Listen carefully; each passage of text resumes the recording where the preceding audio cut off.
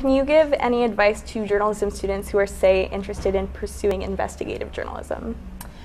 I'm not an investigative journalist. I'm a City Hall beat reporter, and I started doing a story that became an investigation. I think that if you go in thinking, I want to be an investigative journalist, people are going to immediately kind of tune you out, because journalism is all, if you're a reporter, you're investigating stuff.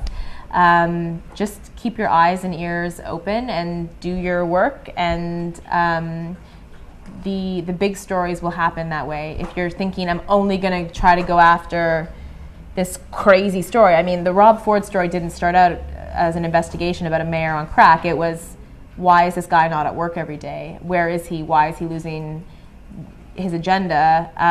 Why are there these pictures of him buying Mickeys of vodka popping up on Twitter frequently?